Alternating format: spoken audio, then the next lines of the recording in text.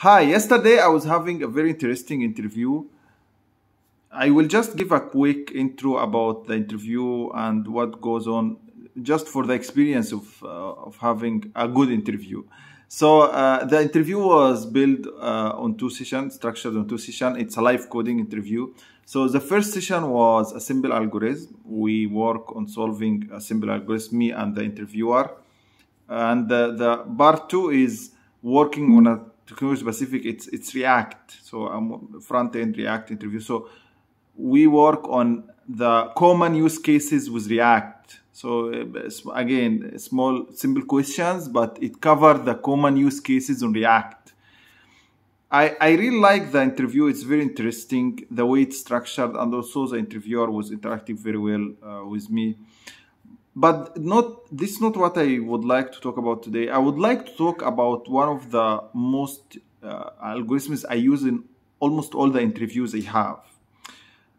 This algorithm, it is made to traverse an array. So if you have array of elements, let's assume that array from 1 to 100. And you want to traverse those 100 in the fastest way possible. This algorithm, I come up with it on one of the interview I have before, and it helped me a lot during my career. And it is quite fast. It has a complexity of log n, so it is very nice. So how do I implement this algorithm?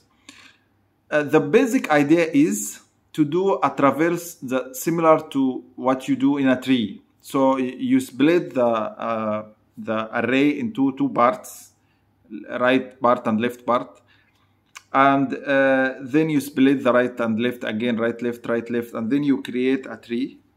You can do that using recursion to create this tree. And then inside the tree, you have two pointers inside each branch, until you reach to the leaf. You have two pointers.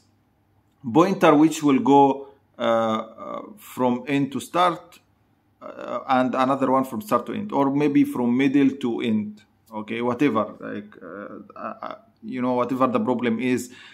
But I think the easiest way is from end you have a pointer, and then from start you have a pointer, and then they move until they match on the middle. So if you think about this implementation, you will find that, okay, that means that we are reducing half of the time. So every, let's say every branch will have n by 2, okay?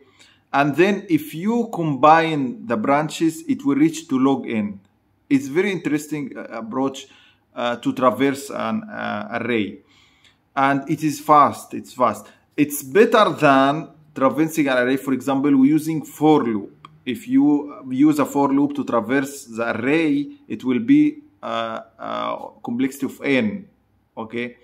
But this approach is much more faster, and it is not difficult to implement. It's not hard. Yeah, maybe the idea look hard, but it's not that hard. It's just a recursion, and then you just have inside recursion you have two pointers when you reach to the leaf. I have implementation on my GitHub. I did it sometimes back. I will leave the link. Maybe you can take a look if you are interested. And honestly, this algorithm helped me a lot. It's good that you know it. Yeah, I think the best way to really get the idea is to look at GitHub and see how it implements. But this is a general idea. Even when I'm approaching the algorithms questions, especially on live coding, usually I do a for loop, normal for loop with no complications. I just solve the problem. I don't make optimization. I just solve the problem. And then maybe if somebody asks me how to optimize it, this is my first answer. The first answer is traverse the array, and then create the array and traverse it in the way I explained during this video. I hope this is useful to you. Take a look on GitHub and let me know. You can text me, or of course, if you need any more information, or you need to understand how it works. I will be here to help. Thank you. See you tomorrow.